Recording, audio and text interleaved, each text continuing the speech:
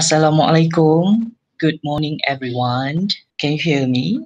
Yes, we can hear you. Can you hear me? Yeah. Yeah. So, welcome back to our research webinar series 2.0, organized by the Office of Deputy Vice Chancellor, Research and Innovation. My name is Tengku Shahrul Anwar, and I'm the moderator for today. So, today we are so honored to have our very own speaker, who is Professor Dr. Wong Tin Wui, which he will be delivered a topic entitled Skin Delivery of Small Molecule and Macromolecular Drugs for Cancer and Diabetes Treatment. So before I go any further, allow me to briefly introduce our speakers. So Professor Dr. Wong Tin Wui obtained his Bachelor of Pharmacy way back in 1994 and also obtained his PhD degree in 1999, and both actually from the National University of Singapore. And currently, Professor Dr. Wong Tin Wui is a professor, a research fellow, as well as the head for the Non-Destructive Biomedical and Pharmaceutical Research Center here in I Promise. And Professor Wong has published over 110 peer article reviews and mainly in the Quarter One journal. So without further ado, I would like to invite the one and only Professor Dr. Wong Tin Wui. All right. All So, right, Prof. yeah, thank you. So, good morning. I'm Ting Wei from I Promise. First of all, wish to thank the organizing team for the kind arrangement for me to be here to share some of the laboratory findings on skin delivery of small molecule and macromolecular drugs for cancer and diabetes treatment. So I will first touch on skin cancer in today's presentations, cutaneous melanoma. Skin cancer is one of the most common malignancies of human. Now occur mainly in the white populations. Now, over 1 million cutaneous melanoma cases are detected per year. And this melanoma is due to multiple pathogenesis with ultraviolet radiation, the sunlight, being the main governing factor. Now you may wonder, what about Asia population? Now we do contract melanoma, though not at a very high propensity. And the types of melanoma that Asian populations contract is the acral, lentiginous melanoma, commonly occur at the palms and at the sole. And the induction factors is different from those of the white populations. It is due to local trauma and agricultural chemicals. And cutaneous melanoma is the most aggressive types of skin cancer. Now, it actually is evolved primarily due to the proliferations of melanoma site at the dermal and epidermal junctions of the skin. This is the surface morphologies of cutaneous melanoma. Now, initially, the melanoma may just grow in the epidermis, the upper skin surfaces. With time, it may turn severe, and the melanoma can actually penetrate deep down into the dermis region or into the lower dermis and into the bloodstream.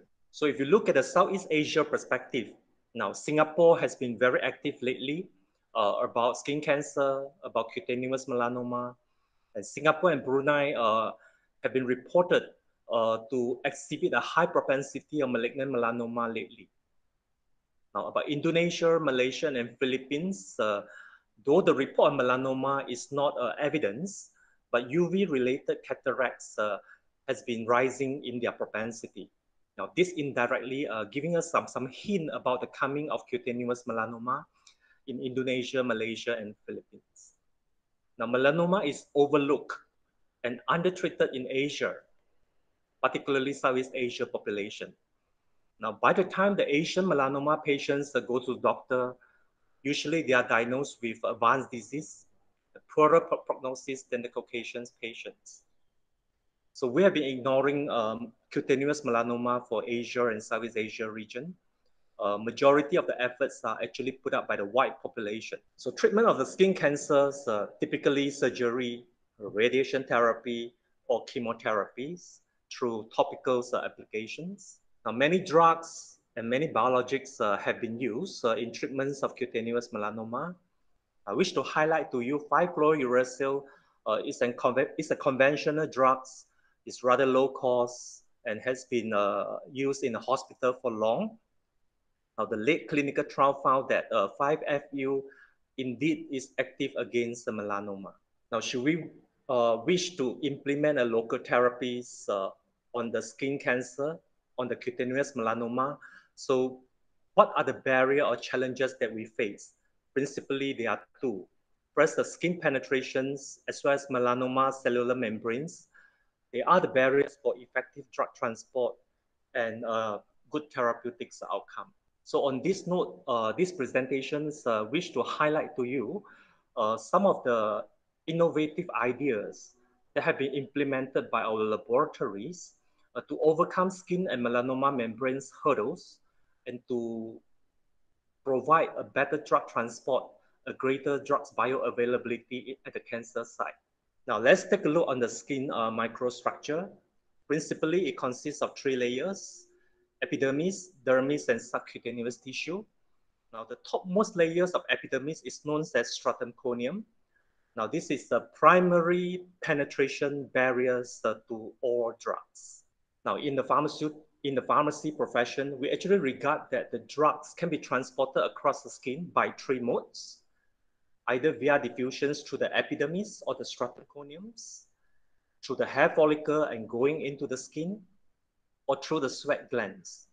But knowing that hair follicle and sweat gland only occupy 0.1% of the total skin area, hence the majority of the pharmaceutical researcher, we actually focus on transporting drugs through stratum corneum. So we need to overcome these primary penetration barriers in order to elicit a very good drug transport. Now let's take a close look at the stratum corneum. Now stratum corneum principally contains of keratin-rich, protein-rich corneocyte arranged in a systematic manner in the lipid matrix, which is pink in color. Now, if you look closely at the lipid matrix, you will realize that this lipid matrix consists of an aqueous pore alternating with lipid bilayer. So it consists of polar aqueous pore and hydrophobic lipid bilayer. And these lipids can be constituted of cholesterol, fatty acids, ceramide. Now, I wish to highlight to you, though lipid is generally hydrophobic and water insoluble, if you look at the chemical structure of the ceramide, it does contain of OH bond, NH bond, and carbonyl. So part of the domains of the lipid indeed is still hydrophilic. So transportation of the drugs through skin broadly is mediated through two pathways. One, transcellular. The second is intracellular. Now you could imagine that upon application of drug on the skin surface, if the drug is transported through transcellular routes, it needs to go through layers and after layers of corneocyte. So this will not be easy. So there are a lot of hindrance, a lot of cellulars will block and barriers. But what about intercellular routes? The drugs, depending on whether it is hydrophilic or hydrophobic, it may be transported through intercellular routes, either through the aqueous pores or through the lipid bilayers. Now, note that this intercellular route is tortuous. There's a lot of twists and turns. Penetration and transportation of the drug through stratum corneum is not entirely easy, right? So the systematic structures of the stratum corneum, which is known as bricks and mortar, is really hindered a good and effective drug transport. So what should we do? So over the past 30 years, the scientists, the doctors, the pharmacists have done a very simple thing. Basically, you need to destroy transiently and reversibly about the skin surface structure and to allow the drugs to be transported across, followed by healing of the skin within a short span of time. So if we look through the past 30 years, various technology and techniques have been invented for skin drug delivery. It can be classified as passive, active. Now, passive technology basically involves formulation, involve medicines that you bought from the counter or you get from the prescription. Now, these medicines can be made from water, and the water can actually hydrate the skin. It can actually engorge in the aqueous pore of the skin within the intercellular routes. The aqueous pore become larger. This will allow a drugs to go through. And some of the skin medicine may contain chemical penetration enhancer such as oleic acid, ethanol, and surfactant. Now, these chemicals are able to fluidize the intercellular lipid, or it can even extract, remove the intercellular lipid, making the aqueous pore larger, enable drugs to go through the skin at an easier manner. Of course, nanocarrier, being the late favorite of oral scientists globally, this nanocarrier can be made from polymers, oligomers. Indeed, it may contain waters, it may contain oleic acid, ethanol, and surfactant. And this chemical can help to fluidize the lipid, remove the lipid, and making the aqueous pore larger. Of course, nanocarrier, as the name suggested, it has a very small geometry. It itself can also penetrate the skin, bring the drug across the skin, and release the drug in the lower part of the skin. Now, the active methods involve stratum corneum removal by adhesive tape. Of course, this is a very traditional method. No one is ever using. Microneedles, you may heard of, especially the female. Now, a lot of microneedle is sold along with cosmetic or cosmeceuticals. So this needle can porosify the skin, making holes, allow the drugs to go through. We can also shock the skin using electric method, such as iontophoresis, electroporation, or by ultrasound, which you may see in the Instagram, ultrasound sonophoresis. And the other two methods are photomechanical wave and pressurized gas. Now, among all active technology, microwave being the latest technology that has been innovated for use in skin drug delivery. And this microwave technology is initiated in Malaysia and in our laboratory. So today's presentation, I'm going to highlight how do we combine microwave technology with nanotechnology in order to deliver the cancer therapeutic through the skin effectively. Now let's take a look how nanocarriers deliver drugs. Now upon applications of nanocarrier or nanomedicines on the skin, now you will see that this nanocarrier can either release the drug on the surfaces of the skin, now followed by drug penetrations into the skin in order to target the cancer cells. Alternatively, the nanocarrier may fuse with the stratum corneum and release the drug at the top surfaces of the skin. Of course, nanocarrier being small, it can actually penetrate through the hair follicles or the intercellular roots of the stratum corneum.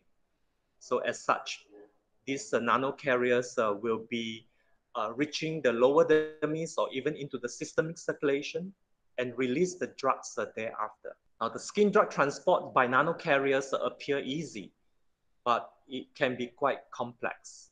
And basically, it is affected by the size and zeta potential of the nanocarrier. Now, theoretically, the smaller the nanocarrier, we will presume that it can actually penetrate the skin and bring more drugs into the skin. However, the reality may not be true.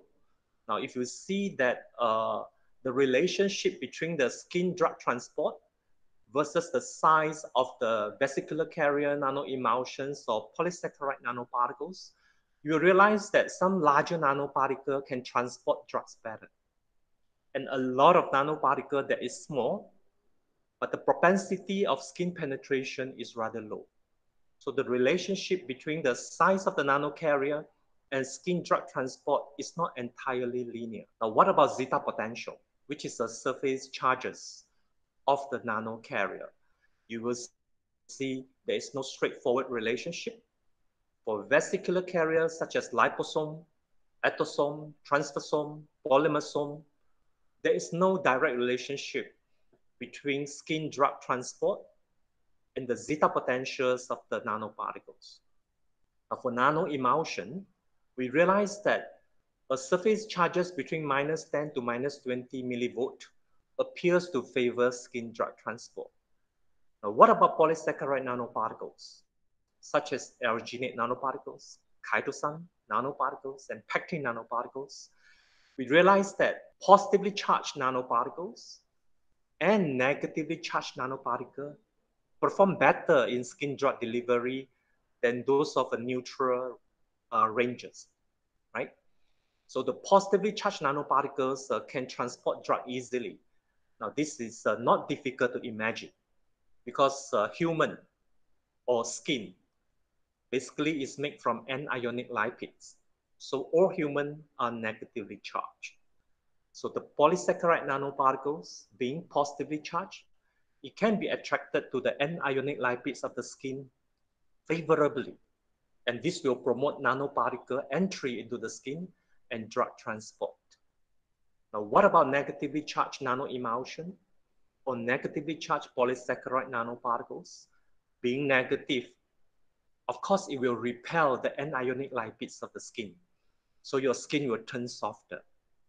So once the skin turns softer or the lipid turns softer, the aqueous pore may be larger, thus allow more drugs to go through. And it may actually also allow some of the nanoemulsion globule or polysaccharide nanoparticles to enter into the skin. Looking through the relationship between size and zeta potential of the nanocarrier with skin drug transport, I hope you can imagine now it's not entirely easy and straightforward when we design nanomedicine and hope that it makes wonder. So pharmaceutical scientists has commonly advocated a nanomedicine or a skin medicine. It must be combined with an active technology in order to promote skin drug delivery. Now, this active technology can be microwave, can be microneedles, can be electrical method or ultrasound, right? Now, we are hoping that this active technology can actually porosify the skin to a large extent so that the delivery of the nanomedicines will not be able to or will not necessarily depending on the size and zeta potential of the nanocarrier. So this will make our drug delivery very straightforward, right? Now in our laboratory, we actually have started the project utilizing microwave as a skin penetration enhancer, as an active technology in skin drug delivery. Now you may wonder, why do we use microwave? That's related to our former project starting year 2000 when we first joined UITM. Now we found that the microwave, uh, upon treating solid medicine, such as solid microparticles, solid bits, solid tablets, solid mini tablets, this microwave is able to interact with polysaccharide, protein, and lipidic materials. Now we found that it can actually uh, fluidize the conformations of polymers such as polysaccharide, proteins, or lipids. And knowing that skin is made from proteins and lipids, we will wonder whether the microwave will do the same to the skin. On this note, we actually read a lot about the microwave and trying to find a possibility to use microwave as a radiation skin penetration enhancer. Now you can see that in the medical industry, 900 to 2500 megahertz microwave has been used for cancer treatments such as rectal, bladders, and prosthetic. Also, it has been used to relieve the stiffness of joint, to have deep tissue heating in the wound area. It has been used to eradicate Staphylococcus aureus, right, which is pyrogenics and may cause death. Now, in our laboratory, we have been using some microwave for the past 15 years to design control release medicine via the ability of microwave to heat, to elasticize, to induce crosslink, to coacervate or denature the polymeric matrix, or amorphize the drug crystal. Now note that the intensity of microwave that we use is 80 to 975 watt. It's a kitchen microwave. So it can cook the skin in few seconds. And the duration that we use in solid medicine treatment ranges from 5 to 60 minutes, involves single and multiple cycle. So all these irradiation conditions that we have been using for our past study will not be applicable uh, uh, in skin drug delivery project. On this note, we actually browse through IP, literatures, and also consult with expert. Now the conclusion derived is the microwave exposure limits to the skin should be lower than 1 milliwatt per cm squared. So this is the safety limits cutoff. And it is preferable to use a higher frequency microwave because microwave of a higher frequency will have a lower wavelength. So it means that it will stay on the surfaces of the skin rather than penetrating into the distant organ, such as liver and kidney. Now, of course, logically, the duration of irradiation, we have to keep it as short as possible before any adverse effect is derived. Just hold on. There's suddenly jam. Now, having all this background information search, we then move on to carry out our very first experiment. Now, we treat the skin from the directions of the upper epidermis with microwave. Now, you can see that the untreated skin seems to have some folding structure. Now, treating of the skin, epidermis and stratum corneum with the right frequency, such as 2450 megahertz, for a right duration, such as 5 minutes.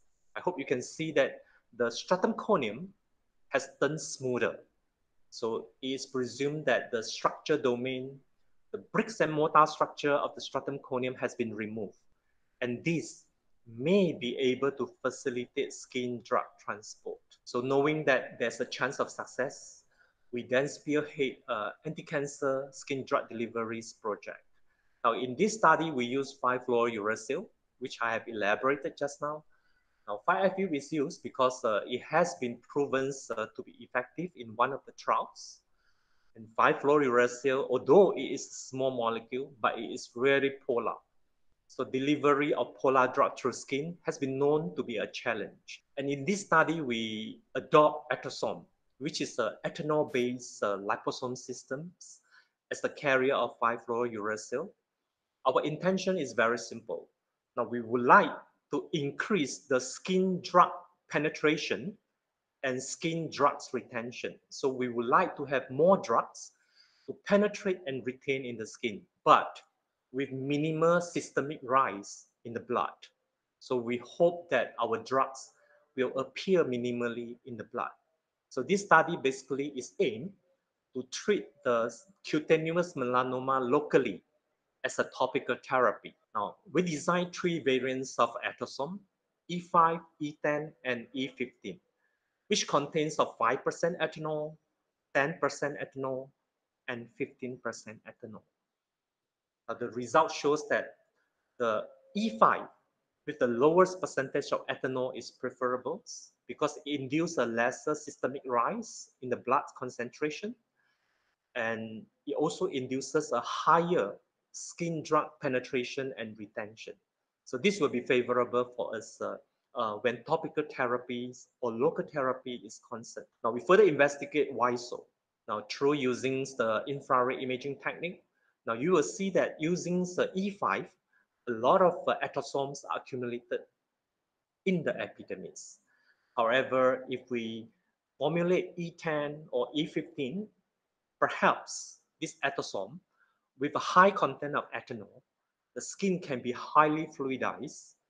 The ectosome may actually penetrate through the epidermis, moving into the dermis, and disappear in the systemic circulation. Now you may wonder why E5 accumulate wonders in the epidermis. So let's look at the particle size. It's considered larger than others. So being larger in particles, though nano, it will not be able to penetrate deep down into the dermis so favorably. Likewise, if you look at the charges of the ectosome, it is relatively more negatively charged compared to E10 and E15. So these ectosome, they are able to penetrate the skin, but they are not able to go deep down into the lower dermis due to the repulsion with the anionic lipids of the skin. So for this reason, E5 seems to be favorable. And you may ask me, in that case, to promote local skin drug retention, why not we prepare E1 or E2 with a lower percentage of ethanol? Now, we can prepare, but the drug penetration will be lower for a simple reason. Uh, Using a lower ethanol content, the ectosome will be less flexible, less elastic. So it will be hard for the ectosome to squeeze themselves through the intercellular routes if they are rigid in structure. So on this note, formulation approach to further enhance skin drug retention is not viable, it's not feasible. So what are the possible routes that can be used in order to promote skin drug retentions by means of ethosol? Hence, we recall the previous studies of ours where microwave is used as a skin drugs penetration enhancer. Now, in the previous runs, we actually have treat the skin with microwave, such as a stratum corneum with the microwave, and we realize that the intercellular roots is getting bigger. Now, upon treating the skin with microwave, an application of solid medicines in the form of film or in the form of membrane, what we realize is that the drugs will then release from the solid medicines into the enlarged intercellular spaces of the epidermis. The microwave then facilitate drugs penetrations into the skin. Now, what about if we treat the skin with microwave to enlarge the intercellular roots, followed by the applications of semi-solid medicine, such as hydrogels? Now, a totally different scenario is found. Now, what we have noted is that upon applications of hydrogel, no doubt the drugs can penetrate into the intercellular roots of the skin, but the small polymeric molecule of the hydrogels, they can likewise penetrate into the intercellular roots of the stratum corneum. And these small little polymeric molecules, they are binder, they are adhesive.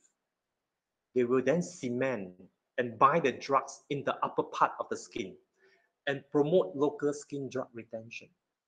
So it appears to us that solid medicine may not be a good deal, but semi-solid medicines appears to be an ideal delivery vehicle because it allows a higher local uh, drug retentions in the skin. So on this note, we then move forwards to combine microwave technology with our liquid dosage form. Now, this is the in vitro study using skin harvested from the spread dolly rats. Now, you can see if we treat the skin with the right microwave frequency and duration, there is a minimal rise in the drugs in the systemic circulation. However, treating the skin with the correct frequency and the correct durations of microwave, you will see that the local skin drug retentions is being promoted. So in short, our guess, our hypothesis and estimations have been proven by the in vitro study. This is the same FTIR imaging where you can see that combinations of microwave with ethosome E5 can actually increase the populations of ethosome entering into the skin and promote skin drug retention. Now, to understand what exactly happens to the skin in response to microwave specifically, as well as ethosome, and hence promote local skin drug retentions and penetration, we then conduct thermal analysis on the skin to examine the lipid as well as protein regimes of the skin. Now, we also conduct Fourier transform infrared study on the epidermis and dermis of the skin in response to microwave and ethosome. Now, to avoid confusions with all this value, now I have actually drawn a schematic diagram. Now, you can see that stratum corneum is keratin-rich corneocyte arranged systematically with intercellular roots contains of aqueous pore and lipid bilayer. Of course, dermis is supported by the second layers, which is known as the epidermis is supported by the dermis. Now, upon treating the stratum corneum with microwave, what will happen? Keratin within the corneocyte will actually has the conformation change from alpha helix to beta sheet. So as a result, the keratin condense. Once the keratin condense, you will note that the corneocyte turns smaller. Second, the intercellular roots has the lipid bilayers fluidized by the microwave irradiation. So shrinkage of corneocyte plus fluidization of the lipid bilayers via microwave irradiation. So this will enlarge the intercellular roots or intercellular pore.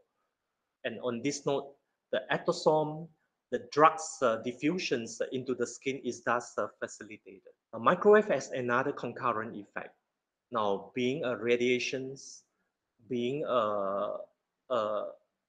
radiations that radiate in a volumetric approach, you will see that it will be quite easy for the microwave to interact with the epidermis as well as penetrate through the epidermis and interact with the dermis. Now, from our FTIR study, we had tentatively, I wouldn't say completely, we concluded that the extracellular fluids or extracellular matrix such as elastin, it may be swelled and form a swollen matrix upon interacting with the microwave.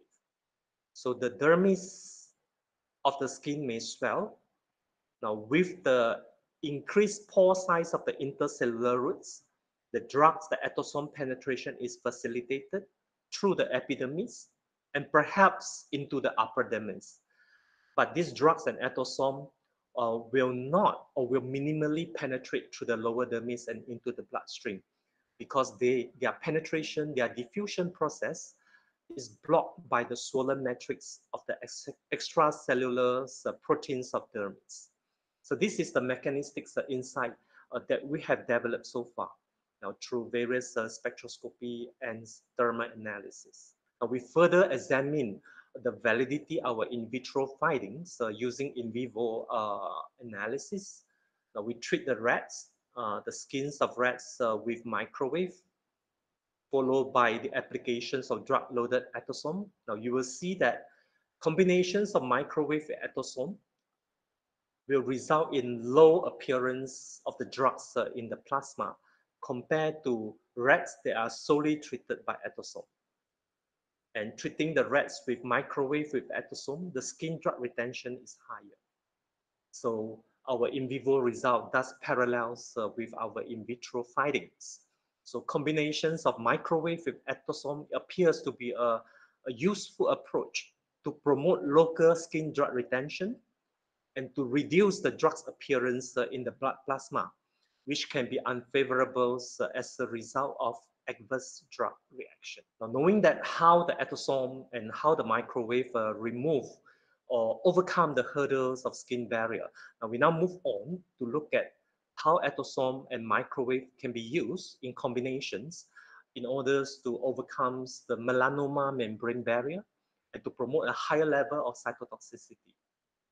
Now, in these studies, we have found that the drug-loaded attosome is effective against melanoma. Now, this is no new story, but what most interesting is that microwave by itself, compared to blank attosome without drugs or compared to pure 5-fluorouracil, the microwave appears to be a better weapon to kill the melanoma. And of course, combinations of both microwave and drug-loaded attosome, it actually bring about a synergistic influence on the cytotoxicity of the melanoma. Now, to further explain why this happened, we conduct thermal analysis and infrared analysis on the melanoma cell. Now, we realized that attosome or microwave, they can actually interact with the lipids and fluidize the membranes of the lipids. So as such, the fluidized membrane is more permeable to the attosome, and more attosome can actually penetrate into the melanoma and exert the cytotoxic action. Now, the combinations of microwave and attosome remarkably fluidize the lipid domains of the membrane through interacting with the phosphate moieties of the melanoma membrane. Now, this brings about a higher level of attosome being diffused into the melanoma cell. Now, the ease of diffusing attosome with the use of microwave on the melanoma cell line is proven by the confocal electron microscopy. Now, in this microscopy monograph, you will see that more attosome are actually being entrapped in the melanoma cell line when this melanoma cell line is being treated with microwave followed by the application of attosome. And we then move on trying to understand what are the mechanisms of microwave that render a higher cellular uptake of attosome. Now we actually treat the cell line with various pharmacological membrane inhibitor, such as cropamazine, nystatin, genistein, and warfarin, and we realized that the microwave actually facilitate the endosome diffusions or endocytosis into the melanoma via the lipid raft pathway, right? So interaction of microwave with lipid is not surprising. Although conventionally, we understand that lipid prefers to interact with polar moiety, such as water. But in the earlier slide, I have actually highlighted to you in the biological object, though lipid is hydrophobic, it does contain polar moieties that can interact with the microwave favorably, thus elicit fluidization of membrane and facilitate the drug entry, the attosome entry into the melanoma. Now, having done with liquid attosome, we are thinking of taking up a higher challenge. So we prepare solid nanoparticles this time. Now, we first conjugate the 5-fluorouracils with chitosan by covalence reaction, and we process this conjugate into the nanoparticles by nanospray drying technique. And we apply it onto the skin, and you can find out the same outcome is derived. Treating the skin with the right microwave and the correct durations, you could see that the solid particles, solid nanoparticle can actually penetrate through the skin rather favorably. And one interesting findings about the solid nanoparticles and microwave interplay is that, now note that the solid chitosan nanoparticles, it can actually fluidize the lipid bilayer through interacting with the palmitic acid region, whereas microwave is interacting with ceramide too. So what does this tell us? This tells us that both chitosan and microwave interact with the skin lipids of the skin lipids via a different region, palmitic and ceramide 2 respectively. And this is aptly explained why they can act in a synergistic manners to promote the skin drug delivery. So they allow a larger or higher levels of skin fluidization through lipid mobilization. Now, in another studies, we begins to worry the nanoparticles that will penetrate into the systemic circulations, and that may actually exert a side effect if this drug is being introduced to the normal cell population. And in the third study, we actually conjugate chitosan 5-fluorouracils with folate. Now, this folate is a targeting ligand. It's just like our GPS system, our Waze system in the mobile phone. It can actually detect and identify cancer cell and bring the nanoparticles to interact with the cancer cell. So using folate, the entire nanoparticle will be more specific in terms of their action. So even though the nanoparticle is leaked and penetrated into the systemic circulation, perhaps nanoparticles of this nature will be good both for local treatment as well as systemic treatments of the metastasized cancer. The same conclusion we derive whereby combination of microwave with the nanoparticles will promote skin drug retention and the endocytosis of solid nanoparticles by means of microwave is promoted through the lipid raft pathway. Now, understanding that chitosan 5-fluorouracil folate nanoparticle may be used for systemic treatments of the melanoma, we ask ourselves how much folate is sufficient. So our late study, which we have just published, is the folate content should be around 20%. And considering the size of the nanoparticles and shape of the nanoparticle, this translates to a folate density of 2.7 times 10 to the power minus 6% per nanometer cube. So this is one of our latest findings that we deem is very crucial in order to design a good nanoparticles without excessive use of folate or underuse of folate as targeting ligand. Now, so much so for cancer. Now, what about diabetes? Now, transdermal insulin has been advocated as inhalation insulin has failed, yeah, despite a few trials by the big companies. And oral insulins, they do have some good data, but it's still rather challenging to be investigated upon. Now, to deliver the insulin across the skin into the blood and to act on the relevant organ, commonly in pharmacy, fatty acids such as oleic acid linoleic acid, linolenic acids are being used.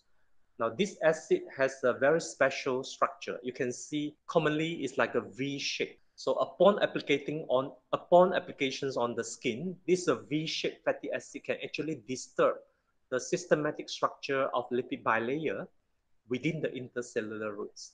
So it presumably can enlarge the pore of the skin and hence favor skin drug transport. But in our study, we have found out fatty acid actually demotes or not entirely favorable for transdermal insulin delivery. Microwave indeed show a very prominent result. You can see that with time, a lot of insulin, close to 80% of insulin uh, can be sustained release into the systemic circulation. So we will wonder why microwave is better than fatty acid. So we have conducted the infrared study, thermal analysis, some of the scanning electron microscopy study, as well as transepidermal water loss study. Now you will see that if we treat the skin with microwave, the skin will turn very porous to the extent that water can be lost from the inner part of the organs to the exterior environments. So the microwave improves skin permeability to a great extent. And exactly for this reason, this then facilitates the skin drug transport of insulin. So you can see that compared to injection, our microwave does promote skin insulin transport into the blood to a great extent. Now, this is an in vivo study. Now, compared to those without treatment. So we will wonder why microwave is so wonderful compared to fatty acid, which is conventionally used by the formulation scientists. Now, we have found out that treating the skin, stratum corneum in short, with fatty acid. Now, what will this fatty acid does? The fatty acid first will penetrate through the intercellular roots. Unfortunately, apart from fluidizing the lipid, the fatty acid can also be retained in the intercellular roots of the skin. Now, this fatty acid, as the name suggested, is fatty. For example, the oleic acid contains 18 carbon chain length, so they are rather hydrophobic. The retention of the fatty acid in the intercellular roots will then hinder the penetration capacity of the macromolecular drugs, in this case, insulin. Microwave is different. Microwave can enlarge the aqueous pore or enlarge the intercellular roots without depositing any hydrophobic barriers. So microwave, in a way, can then promote macromolecular insulin transport at a greater ease. So I hope you have gotten the ideas of our work so far. Allow me a few seconds. I wish to change to another. All right, let me see. Now, we have been conducting microwave projects for the purpose of skin drug delivery for about 12 years. Now, apparently, these techniques seems to be workable, but of course, it is still in the infancy stage. A lot of experiment will still needs to be conducted. Now, I just wish to highlight where we are now globally.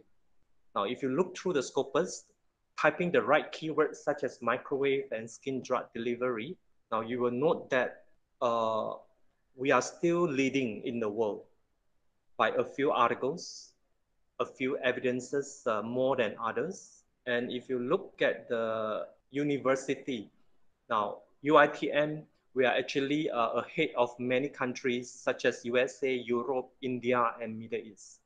So on this note, we still wish to pursue microwave as a skin drug penetration enhancer for the purpose of skin drug delivery, either by means of topicals or by means of transdermal delivery. So I hope you can still see the screen of the PowerPoint. So prior to ending the presentation, I promise for the past uh, 17 years have been planning, executing, and in fact, we have been realizing precision health as the future healthcare models globally. Now, in the case of a microwave, now you may wonder what is the implications of microwave in precision health and precision medicine. Now, precision medicine basically will allow us to find the right drugs and right dose based on the genomics or proteomics profiles of the patients. Now, however, using a right drugs with the right dose, for example, instead of 50 milligram, if we are able to reduce to 10 milligram, but that doesn't mean that we will administer to the patients of 10 milligram drugs, because each and every patients, they are different in the anatomy and physiological profile. Their body construct is different, their heartbeat, their blood flow rates, everything is different between the individual, or sometimes even within the individual, depending on their age, depending on their health conditions. So if we wish to deliver the right drug dose into the patients, indeed, so we need a very good drug delivery device, such as the good nanocarrier, as well as a very good active technology, such as microwave, in order to reduce the inter as well as intra-individual anatomical barriers, variations between the patients. So with microwave, in combination with nanomedicines, we believe that the right drug dose can be administered to the patients instead of a higher right drug dose being administered for the purpose of overcoming the absorption interface.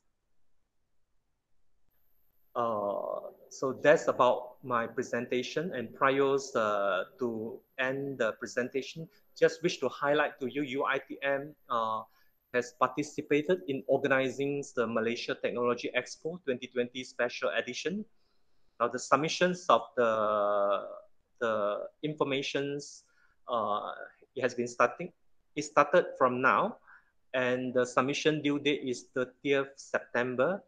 Now this MTE 2020 special editions is a platform for awarding those scientists, industrialists, researcher, or even public that has a great contributions to COVID-19 prevention and treatment. And it comes in the form of COVID-19 International Innovation Awards. So we hope that the UITM families can actually join us in these awards competitions, submitting your ideas that has yet to be implemented, or you can also submit idea that has been implemented with evidences, right? So we have a different categories for submission. Now, should you need more information, you can write to my Yahoo or UITM email. Now, with that, I wish to thanks again the UITM for the platform throughout the 17 years, and also the organizing committee of today for the kind opportunities for me to present. My postdoc from Pakistan, Nauman, Asif, my Malaysia student, Safi Aini, my Italian partner, Cara Calamera, my South Africa partner, Pradeep Kumar, my India partner, Priyanka Pata, supporting staff, Nana, and supplier and manufacturers. Now, without them, I think we cannot move that far. So we hope to continue working with them again for a better tomorrow. So with that, I will end my presentation here. Thank you. Thank you so much, Professor Dr. Wong Tingwei, for that very interesting presentation. And now I open up the floor for the questions session. And feel free to unmute your mic, or you can even chat in the chat box. I will try to assist Prof. Wong to read your questions. Okay, Prof. Wong, actually there is one question from Ahmad Suhail Kazali. The question is, I'm wondering how safe, short-term or long-term, is the microwave? Will it cause DNA or cellular damage to the surrounding normal cell? Now, this is a very relevant and very good question. In my laboratory, so far I have done only a very little study, acute toxicity, looking at how lung, liver, and kidneys are being affected should the microwave penetrates into the body. But I guess there are more studies are needed with respects to genocytotoxicity and other form of cytotoxicity. And one may ask me, will it be too early to use microwave as skin penetration enhancer? It may not be able to realize as a commercial tool after all, because we need more safety study. So this leads me to wonder why we approve mobile phone to be used so extensively. In fact, some of us may have 2 or 3 mobile phones. So if you look at the mobile phone, the microwave that is irradiated from your mobile phone is of a higher power. And the durations that the consumer use the mobile phone can be 1 hour, 2 hours for a long chat and gossip. Whereas in our case, we are only using the microwave at a lower power for 2.5 minutes to 5 minutes. So this will be one of the so-called rationales that I will put forward if our team decides to commercialize the technique, right? But of course, to do toxicity tests, being acute, subchronic, and chronic are still essential. But at the same time, we feel that that is not necessary. If you look at the mobile phone and toxicity, there are tons of articles that have been put forward. The outcome is mixed. Some indicates they may affect lymphocyte and DNA, RNA, but some say that that effect is transient, is temporary. And of course, knowing that mobile phone is a telecommunication device with great commercialization power, there may be other hinder agenda, between the producer, government, and others. So I hope I have answered your question. Okay, another question by Dr. Andrian Hussein. Have you found any other target organ delivery other than skin cancer? I've done skin cancer and also delivery of insulin for the purpose of diabetes treatment.